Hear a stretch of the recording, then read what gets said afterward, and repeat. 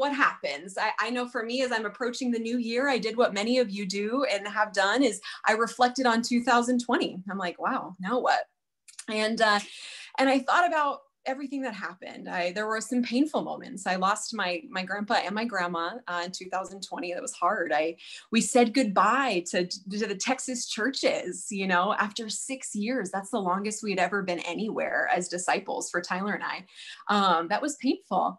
Then exciting, even a little daunting moments of coming and placing membership in the mighty SF Church and getting to insert ourselves into the incredible San Jose region and getting to build new friendships. That's been amazing and exciting. And doing all of that in a pandemic had its challenges, right? We had to get very, very, very, very creative at times. And there are a lot of fun moments. I know it feels like a lifetime ago, but the Hawaiian Islands Missions Conference last year, I remember laughing my face off with Matthew and Salma and the Garridos to the point where we couldn't breathe. I remember prayer walks on the beach in the morning and getting to pray with Sarah. That was such a special moment as we're, you know, building a deeper friendship ourselves. And I remember watching a bunch of the disciples get on stage trying to learn how to do the hula. Many of you were in that video, and it was such an incredible time. I remember coming here and having virtual women's days. Like, no, we weren't doing anything like that. And here we are in 2020 having to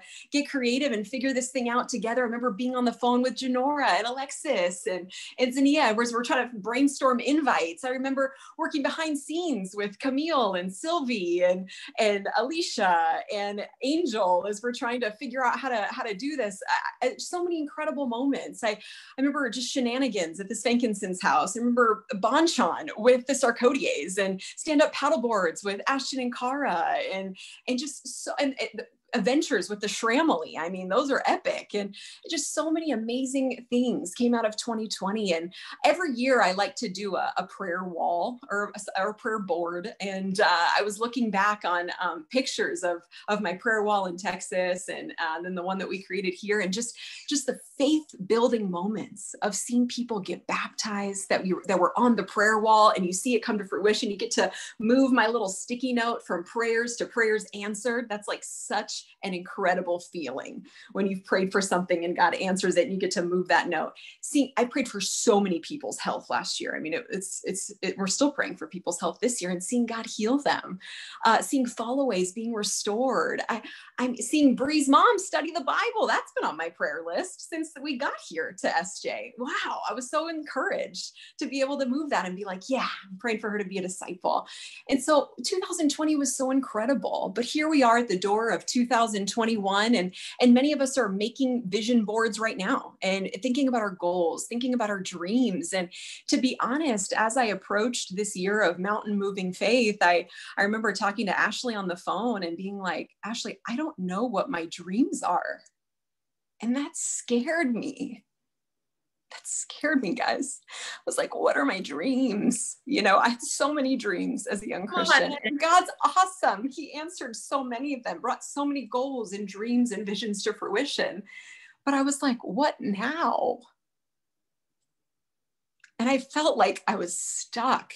And I remember telling her, I was like, this scares me because without vision, we die. People die without vision, without dreams, guys.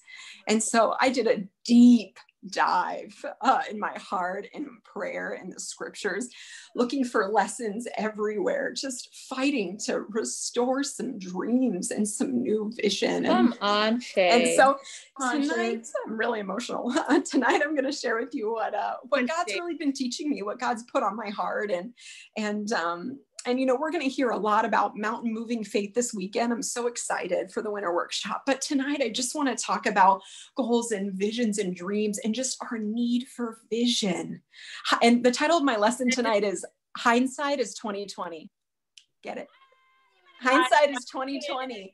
We just got out of the year vision and I finally see my need for it. Hindsight is 2020. And really quick, I don't know about you, but when I approach a vision board, I typically write goals, visions, and dreams like at the top, and they kind of just get all thrown in there. But this year I broke it down. I'm like, what is a goal? A goal is something that you tangibly can accomplish. Like you look at it and you're like, I can do that with some self-denial, with some discipline, with some focus and a bit of faith, you know, and some prayer, I could do that. That's a goal. A dream is something that is largely out of your control, right? It's not something that you can make happen or accomplish for yourself, or isn't maybe realistic or like in the, you know what I mean? Like where you can see the trajectory of it. So it doesn't make it on the goal list. It's still a dream. It's something that's far off. Maybe something that, you know, maybe changes I desire to see in my family or in my husband. Those are things I don't have control over. Those are things I must take to God, my dreams, and then I surrender them in the hands of God. Because oftentimes I've dreamt for things, but that doesn't mean that's necessarily God's dream. And so we dream, we place it in the hands of God, and we surrender it there. Then what is a vision? A vision is something that scares you.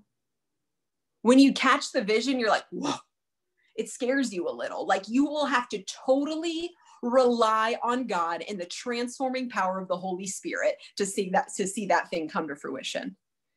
And so tonight I want to talk a bit about vision, because what our vision is will determine what your dreams are and will determine what your goals are. The first point is God is a visionary. God is a visionary. Come on, Shay. Oh, come on, Shay. Let's go to Romans chapter 4. Come on, Shay. Romans chapter 4. Come on, Shay, this is awesome. And we're going to read verse 17, part B. Really short passage, really powerful meaning. It says, "The God who gives life to the dead and calls things that are not as though they were."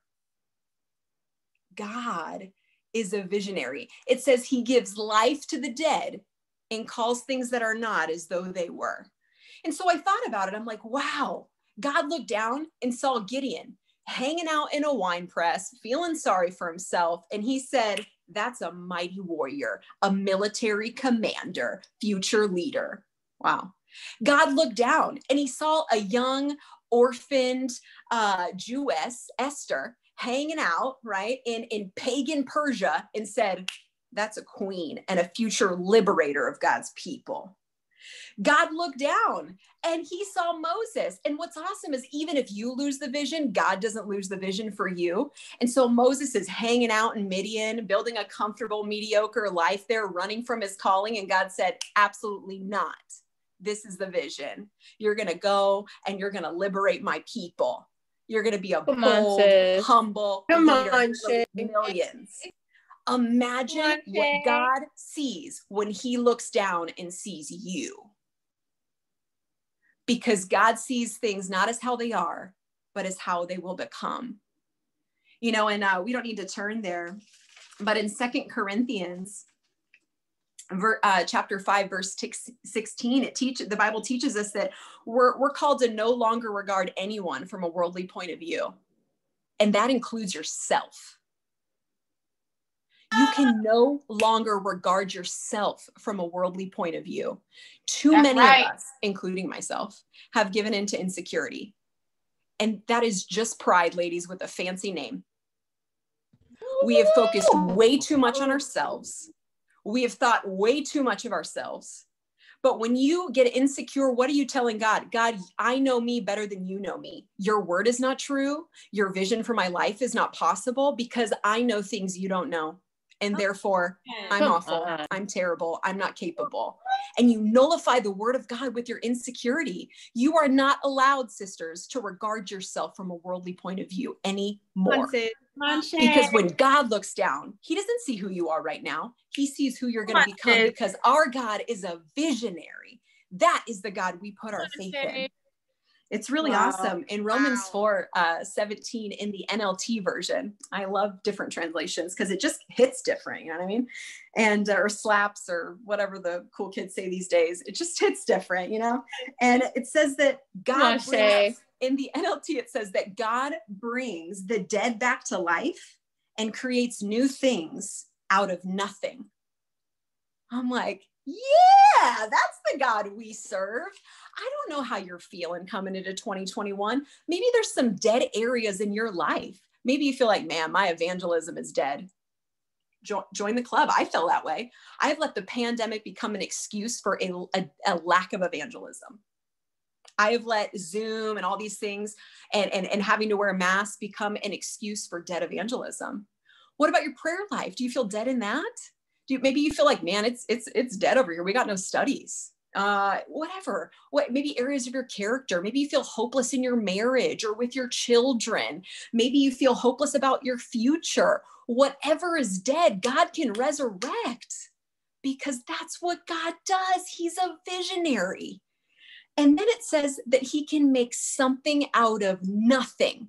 Even if you look and see nothing, it doesn't matter. We are not women who live by sight. We live by faith in an almighty, all-powerful God. God sees something that's when there's nothing. He created the universe with his words. He spoke and bam, it came into existence. True. So why could God not start something where there's nothing? Why could God not resurrect dead things or dead areas of your life? God is a visionary. My second point is, with vision comes direction. Let's go to Acts chapter 27. Come on, sis. Come on, Shay. This is awesome. Come on. Let's We've go, got sis. to fight to be imitators of God, right? We've got to fight to imitate God's vision. Not only vision for ourselves, vision for our women. I know a lot of times we can focus our vision boards just on ourselves. What's your vision for the women you disciple? What's your vision for your Bible talk? What's your vision for your family? What do you see? What are your goals? What are your dreams? We need to articulate. The issue is not the faithfulness of God. The issue is whether we're faith-filled enough to put it on the board. That's the real issue. Awesome. And so with vision comes direction. Let's go to Acts 27. Let's go, Shay. Come on, Shay. This is great, Shay. All right, Acts 27. And we're picking it up here with our awesome brother, Paul. And he's in the middle of a storm, like an actual storm, right? And they haven't seen the sun. They haven't seen stars for days. That's how crazy this storm is. Okay, he's on a boat. The storm, he hasn't seen like any sunlight or stars for days. And at this point, they've pretty much given up hope that they're going to live. Okay, it was that bad. And we're going to pick it up here in verse 22. Paul says, "But now I urge you to keep up your courage, because not one of you will be lost. Only the ship will be destroyed.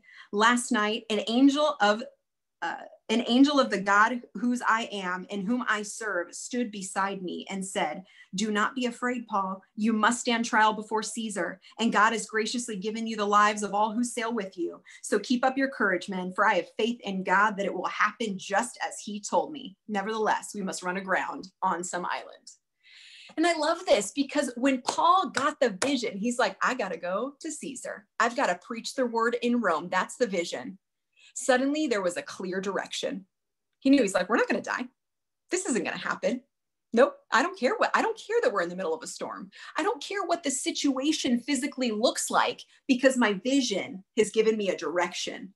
And yeah, sure, we're going to lose the ship. We're going to run along some island, but I've got to get to Caesar, because that is God's vision. And I know his word, he's going to keep it, because God is faithful.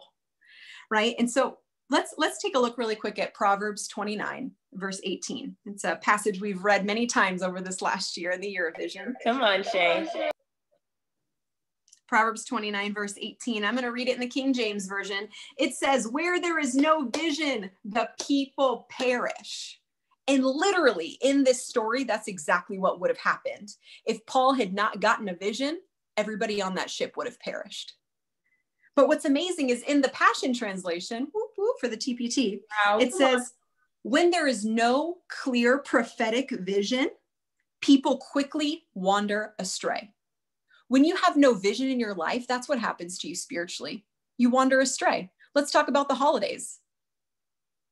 How are we doing?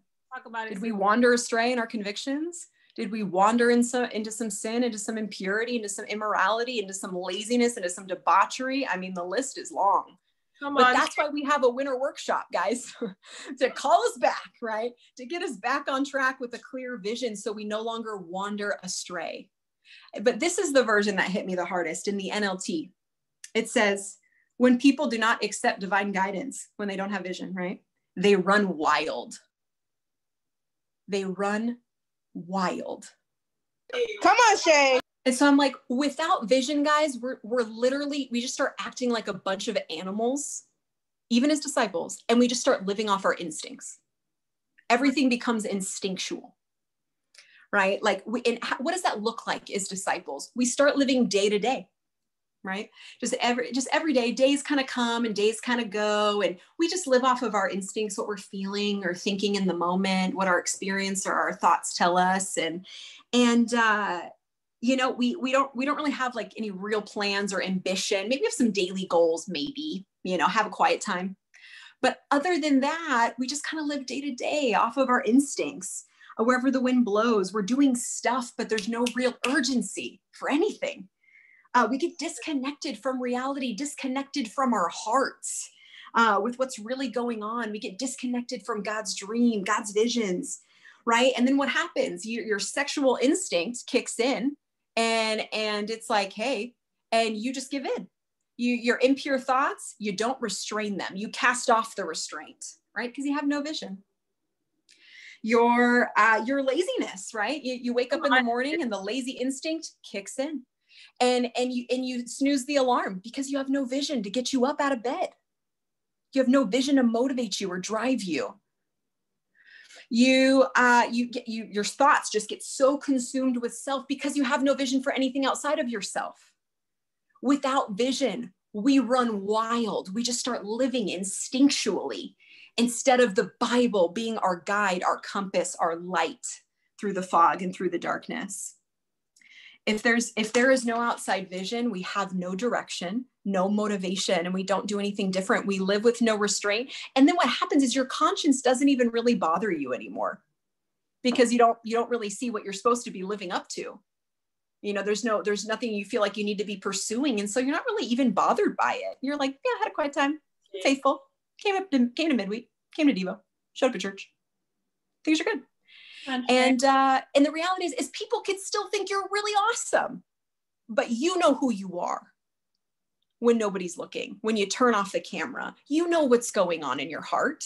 You know what's going on in your mind. You know who you are when nobody is watching is who you are. Okay. When we live life with no vision, we'll be destroyed by the lion that never sleeps. He's subtle and he will wait for an opportune time to attack. And so let's go to Hebrews chapter 2. So good, Shay. Come on, sis. Shay. Let's go. Come on, sis. Let's go, Shay. Hebrews chapter 2, verse 1, it says, we must pay more careful attention, therefore, to what we have heard so that we do not drift away. Guys, we are so blessed. I know that for many of you who've been baptized here in the SF church, and this is all you've known, this might not fully make sense, but you are so blessed to be here, to be under the leadership of Jason and Sarah and all of the amazing region leaders that are here, to be in a place where there's a company of prophets and a culture of leadership, to be in a place where you see miracles happening often, to be in a place where you literally get fire lessons many times a week, like to the point where you can't even swallow it as quickly as it's coming at you. But the reality is when we don't have vision, we don't pay careful attention to the things that are being taught because there's no vision. So what are you even applying it to? It's like, yeah, that was awesome. Great points. And it just gets shoved in a notebook you don't look at again. We need vision. We need to pay careful attention to the things that are being taught so we don't drift away. You can be in the kingdom and drifting from God. Faithful to the kingdom more than you are to the Creator and to the vision that He's placed on our life. My third point for you, and this is the one we'll camp on a little bit, is with vision comes responsibility. With vision comes responsibility. Let's go over to Nehemiah chapter 1. Come on, Shay. Let's go, Shay. This is awesome. Go, Shay. Come on, sis. Nehemiah chapter 1. We're going to pick it up here in verse 1. So forgive me in advance for these names because I never pronounce Old Testament names right. Okay, Nehemiah chapter 1. The words of Nehemiah, son of Halkaliah, in the month of Kislev, in the 20th year, while I was in the citadel of Susa, Hanani, one of my brothers, came from Judah with some other men, and I questioned them about the Jewish remnant that survived the exile, and also about Jerusalem. They said to me, those who survived the exile are back in the province, are in great trouble and distress.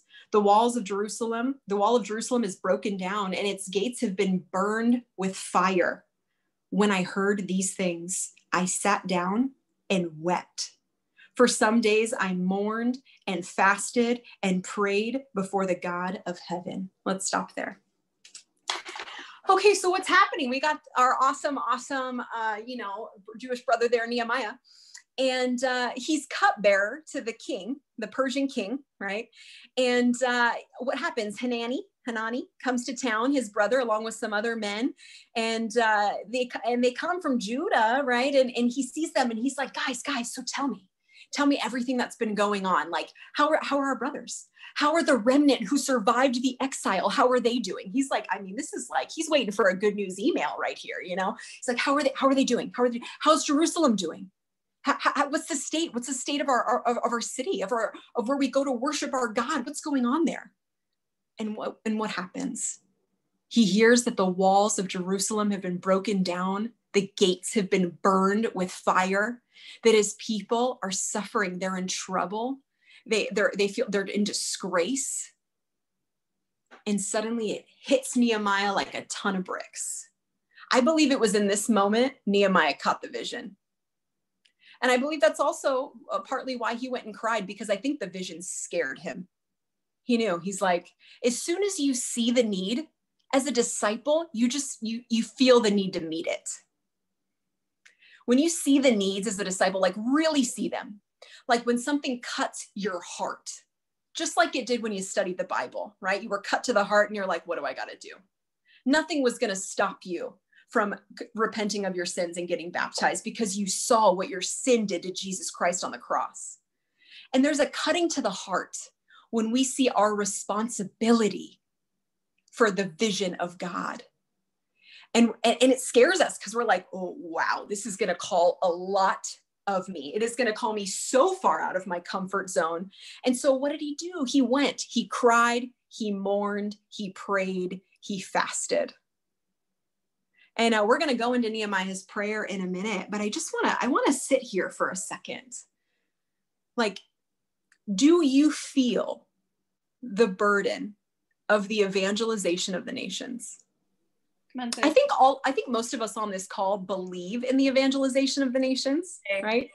That's why we sacrifice, we give missions. You know, we're a part of the sold out movement. Like, we want to see that happen. And we're like, yes, we got to get to all nations. We get fired up when a city gets put on the roadmap. We're like, yes, there's hope. We get so excited. But do you feel the personal burden and responsibility to get that job done? Wow, come on.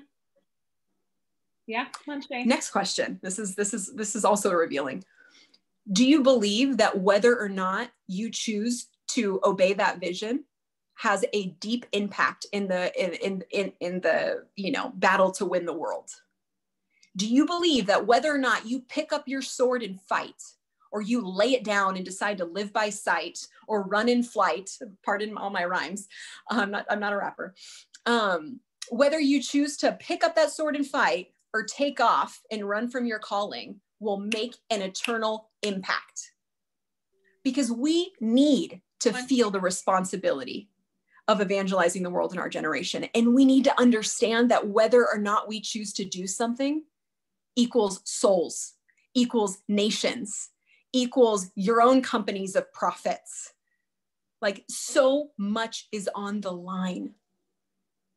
And if you do not have a vision for the evangelization of the nations, and you do not personally feel that responsibility, you will run wild. You will wander astray. You will be in the kingdom living day to day. Because when you understand that this is on your shoulders, collectively and individually, what you do every day matters. Your goals change. Your dreams for your life, for your future, they change. because you're like, I cannot be disobedient to the vision. I play a crucial role. I serve a crucial purpose in reaching this world because my God is a visionary and he has put a vision on my heart. Don't wait for someone to tell you. You became a disciple. You read Matthew 28 many times, might I add, and you saw that the vision was to reach the nations, and you took on the call to make disciples of all nations, being willing to go anywhere and do anything and give up everything. God didn't make mistakes when he chose you, when he called you. This vision, this responsibility is on your shoulders. And whether or not you catch this vision will totally dictate your dreams and your goals and ultimately your future. And so here we are, the walls have been broken down. Worldwide, there is a need. There are a remnant out there just waiting for us to plant a church. There are people hurting, disgraced. People in this pandemic right now are sitting inside four walls and feel hopeless, thinking about committing suicide, right? There are women that are handing themselves over to drugs, handing themselves over to drunkenness, handing themselves over to toxic, unhealthy relationships. Some even because they don't want to end up on the street because maybe they lost their job. So they stay in the home with the toxic relationship or the toxic situation. I mean, the list is so long, but do you keep it in front? Do you keep it in front of your eyes? Do you pray about the condition of the world? Does it break your heart to the point where you feel like I must do something? I cannot keep quiet any longer. I cannot stay back any longer. I can no longer shrink back from the vision that God has put on my life. Yes, it scares me, and I will have to totally rely on God to become who he's calling me to be, but I will do it. Then, my sisters, we will see a faith that moves mountains. Let's go, Shay. That's right. Because we'll see the mountain, but then we'll see the God who has the power to move that mountain if we but obediently, by faith, answer this vision. And so, I know for me personally, the reason that all of this even came about, just to be totally open, is I felt like, you know, in the kingdom, I had a lot of dreams, right? I had a dream to, you know, be a women's ministry leader, and I had a dream to be on a mission team and one day maybe even lead a mission team. And I had a dream to get married, and I had a dream to baptize women, to learn a new language. And guess what? God did all of that, which is amazing. I'm so grateful. But then here I am coming into 2021, and I'm like, now what? And I realized that I did not feel the burden of the evangelization of the nations on my shoulders. That's why I felt aimless. That's why I had no more vision or no more dreams or no more kingdom dreams. And honestly, sisters, like, your biggest dream cannot be marriage. Come on, sis, call it out. Come on, Shay. Yep. Because if your biggest vision is to get married, what happens once you do? Will that be the idol in your life that you worship? Do you just like, you're acting super spiritual to get to that point, and you're just no longer like a disciple anymore. You just drop the vision. Your biggest ambition cannot be to be a leader. It's awesome. Don't get me wrong. Desiring leadership is a noble thing, but what do you really desire about it? Do you desire the success, the recognition, the title, the acknowledgement that, ooh, look at sparkly title, you're a leader? Or do you desire the heart of Jesus and the responsibility and the courage to take it on, so that you can see more souls won? Is it all for God's glory, or is it for your glory? A vision is not making every area of your life better. And this was the biggest mind-blowing moment for me, because I feel like when I looked back at the last few years in Texas, I had lost my vision. I had lost my drive, or my urgency, that personal responsibility to see the nations won. And you know what happened? My discipleship became what I like to call like Christianity self-help. Wow, come on. Wow. And so it just became about just being the best disciple version of myself, you know, like I'm gonna be really disciplined and get fit.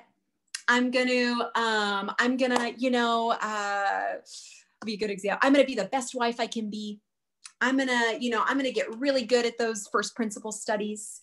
And don't get me wrong, all of these are awesome ambitions. It's great to be excellent. Those are great goals, but that's not vision. Wow. Come on.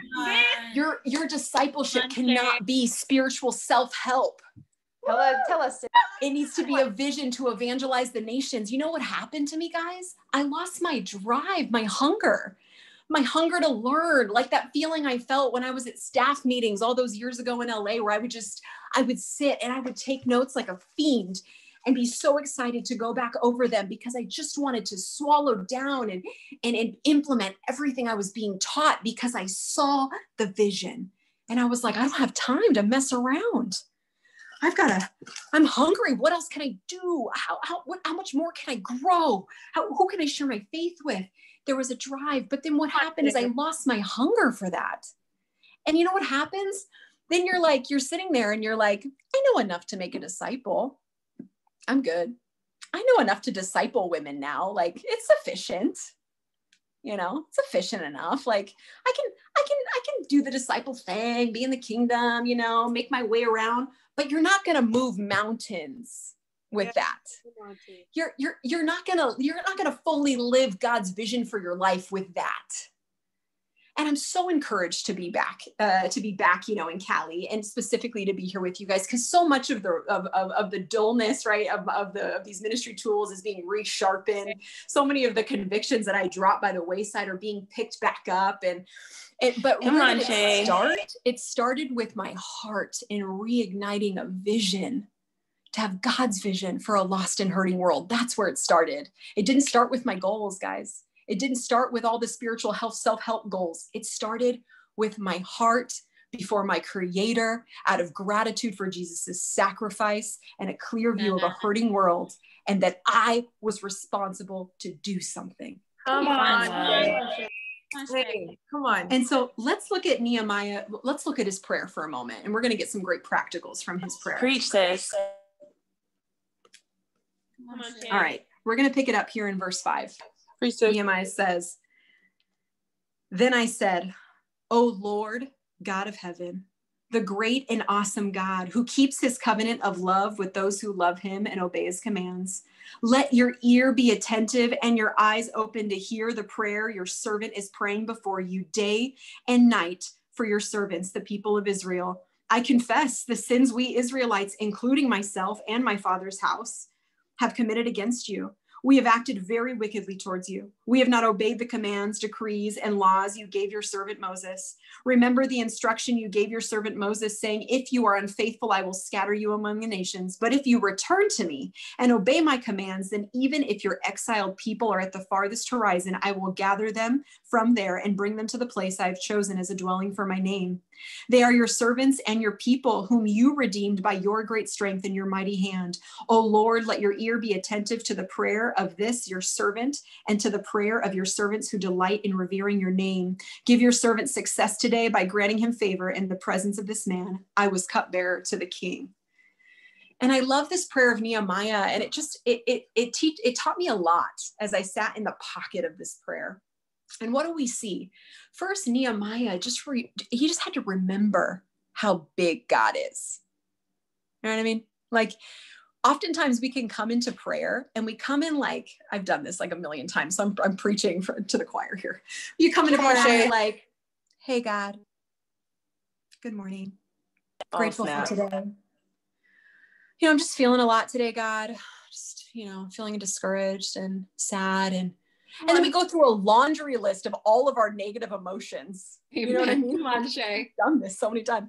And you're like more discouraged after you talk about all the bad stuff, And now it's like an uphill climb to get faithful in your prayer, And don't get me wrong, you need to be honest and real with God, but all too often, right? Like Jesus taught his disciples how to pray. And first he told them, you better adore God. You better get some adoration in there. Right? Because he understood, he's like, you need to remember the magnitude and awesomeness of God. Because then you'll look at the mountain, but you'll see past the mountain, you'll see the God who moves mountains. David didn't see Goliath. He saw the God behind Goliath who's like, throw the stone, bro, I got this. Right.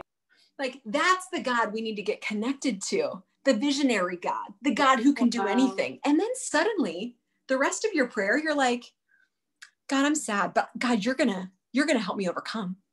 God, I'm struggling with a little faithlessness with this woman we're studying the Bible with, but God, you can move her heart. I can't, but I'm going to go in there. I'm going to faithfully preach the word. And God, I'm feeling hopeless in my marriage and this and that, but God, like there is no hopelessness with you. Hopelessness is in the grave. You exist and you can change anything. And so God, change me, help me be the wife I need to be. God, move in my husband, move in my children. Like there's hope. There's this positive expectation of the future because you have a clear view of God. That's how we need to pray. Then what do we see Nehemiah do? Yeah, we see him cry, right? Because we need to cry in our prayers. The best prayers come from a broken heart, guys. When you cry before God, when you get to, and you know that you have to sit there for a while. Like the tears don't usually come in a 10-minute prayer. Can we all be real? They usually come when you sit there and you don't have a time limit. When you didn't say, oh, I've got 15 minutes. Okay. Yeah. What can I crank out in this prayer? Yeah. They come when you just sit in the presence of God and you're like, God, I need you. And what's awesome is that I think the next thing he did was so powerful, right? He confesses. He's like, God, this is all of our sin. We got to get real. How many of us have taken the challenge to write a sin list and send it in? Let's get on that, okay? Let's confess our sin. Because when you confess your sin, you just get sobered. And suddenly the road, the scales fall off your eyes and you can see that there's a scripture for that, guys. It says, blessed are the pure in heart, for they will see God. When you clean it out and your heart is pure, you could see God again. If you're trying to have vision without confessing your sin, it's not going to happen. All you're going to see is yourself. All you're going to see are the circumstances and the situations and the hardships. You're not going to see God, the great, awesome God that can do anything. Then we see here how he fasts. He fasts. We've been challenged to fast for fruitfulness. I'm sure we're going to hear much more about that over the weekend. But he fasted because he's like, whoa, this is not going to come out by prayer, just by prayer alone. He's like, I got to pray and I got to fast. This is serious. How serious are you? Guys, oftentimes the reason I don't want to fast is because it just isn't that serious. Like, it doesn't mean enough. And you know what I asked myself? Honestly, you know what I asked myself? I'm like, if my mom was studying the Bible or to get restored, is there anything I'd be unwilling to fast from? If my mom's life was on the line and because she just got diagnosed with COVID, amen, pray for her. But if she ended up in a hospital and her life was on the line, would there be anything I'd be unwilling to fast from? Be like, come on, sis. No, I'm not giving up coffee. I want something easier. These are thoughts I have, guys. I don't know if you do, but I do. I'll be like, do I want to give up coffee? I mean, it's coffee though. Keep it real, do I want to give up? Like, how would I just give up shows, but not movies? How about I just, I'll give up desserts, but does that include like pastry items? Because that's technically breakfast. And like, these are the kind of thoughts I have. But when I pull it back and I think to myself, what does this really mean to me? Because then I'm not going to withhold in my fast, because every soul is precious. Everybody is someone's mother, sister, brother, auntie, wife, husband, child. So everyone matters. This world matters, and we need to be willing to do whatever it takes to win it for Christ. And then what's awesome is Nehemiah remembered God's promises, and he recites them to God. He's like, God, I remember when you said that if we're unfaithful, you'll scatter us. But I also remember when you said that if we're faithful, no matter how far you've scattered us, you'll bring us back. And we need to have promises of God written on our heart. We need to be reciting those in our prayers. Why? Because it builds, yes, I'm sure God loves to hear them, but it builds your faith, because you get your thoughts out of your mind and you put God's promises there. You're like, God's going to do it because he says, and God keeps his word. God's not like me. He's not fickle. He always keeps his word. He's always faithful. He cannot lie. And then he surrenders. Nehemiah just surrenders to God's providence. And we need to surrender to where God has us. Whatever position, whatever role. For some of you, that means surrendering your selfish ambition. For others of you, God's called you to a role and you are fighting it tooth and nail. You're like, don't make me have more responsibility and lead more. I don't want to do it. No, you need to surrender where God has you. And you need to go spend that time in prayer so you can get the faith needed to answer the call. You know, for me, sharing with Sarah the other day on the phone, I feel like the thing that keeps coming up all the time, all the time, all the time. And I think it was from a lesson she preached a while back. I don't even know if I was in SF yet, to be honest with you. It might have been like way back, but it keeps coming up, is that concept of moving from Sarai to Sarah, right? From being princess in the kingdom to mother of nations. And every time I get that vision in my mind, I just get scared. And I'm like, because I'm like, how much is going to have to change in Shannon Renee Sears for me to go from princess to mother of nations? You know what I mean? Like, I'm so blown away by the moms on this call. I am so inspired by you. I think about the new moms right now in a pandemic. I think about you guys a lot and how much you go through and how hard it must be. You inspire me. Like, I meditate on you in my quiet times, you know what I mean? To imitate your character. I'm so inspired by my sister who's on the call. She's got 5 kids, guys, and she is like a rock star mom. And I look at her and I'm like, Lord, increase my faith. And I see this vision of like, Shay, I didn't create you and call you out of darkness into the light just to be some, Joe Schmo, mediocre disciple. I called you to be a mother to nations. Stop being a princess and embrace your role. And so guys, pray for me, because I have no idea what that's going to entail. When God gives you a vision, it doesn't mean there's not challenges. Like think about the people. Joseph got a vision and then he went into slavery. David got a vision, then he's running for his life. You know what I mean? Like, a lot of people got the great visions and then there was a lot of hardship that followed, but it molded their character to become, like, if Joseph didn't answer the vision and keep hold of the vision despite everything he went through, how many people would have died of starvation? Because there was a famine, and Joseph's the one that stood up and gave the plan. Come on. Like, if David didn't hold on to the vision that God had appointed him king long before he actually entered into the role, what would have happened? Would we have ever seen a united Israel? If Mary, who answered the call to be the mother of the Son of God, like, what would have happened if she didn't answer that call? I'm the Lord's servant. Do with me whatever you see. I'm like, oh, increase my faith, God. Is that your heart? Are you like, I am the Lord's servant? Whatever God wants with my life, I'm all in. It's not even my life. I gave my life over. Jesus Christ is my life. My life is hidden in Christ. It's not even mine anymore. Is that your heart? And guys, honestly, this challenges me. Like, I think about, like, I've literally had thoughts like this. God, would I still be excited about being a disciple if I got an accident and was a paraplegic? If that was your vision for my life, to preach from that state, would I still be faithful and excited and fired up just to be a disciple in the kingdom of God? If I had a chronic illness or chronic pain, usually it's physically related, because that's where I struggle a lot, is when God inflicts my body.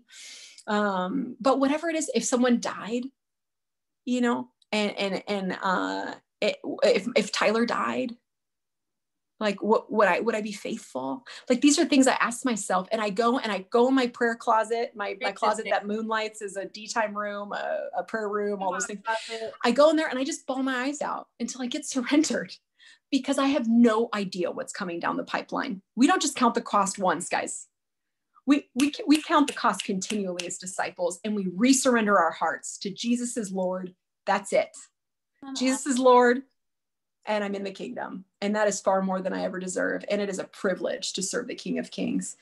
And so, just coming in for a landing, having vision is key. We've got to be obedient to the vision if we're going to win this world for Christ. There's a quote that I really love by Jonathan Swift. It says, vision is the art of seeing what is invisible to others.